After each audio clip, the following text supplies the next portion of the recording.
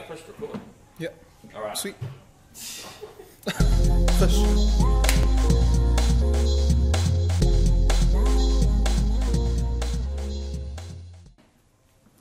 Kia ora team, my name's Ben and this is Mo. The Fish. Rightio. What are we going to talk about today, Mo? Muscle fibers arrangement. Gorgeous. We've got two main types. We have Fusiform and we have pinnate. Alright. With a fusiform muscle, the muscle fibers run Parallel to the line of pull and does run the whole length of the muscle. so good. Alright. Then our pinnate muscle fibers Run to the angle of the line of pull and does not run the full length of the muscle. perfect. Okay. Now, our fusiform and pinnate are good for different things.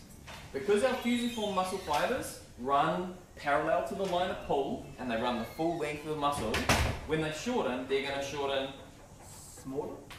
Oh yeah, they're going to get really small, so they're going to have a big amount of shortening. Whereas our pinnate, when they shorten, they can only shorten this far. So the more something shortens, the better it is going to be at doing speed. So fusiform is good for speed because they shorten a lot.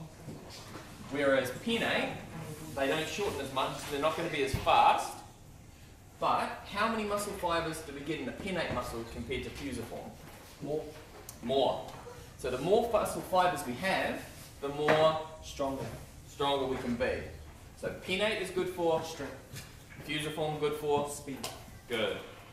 A way we can look at muscles is looking at their, Anatomical cross-sectional area.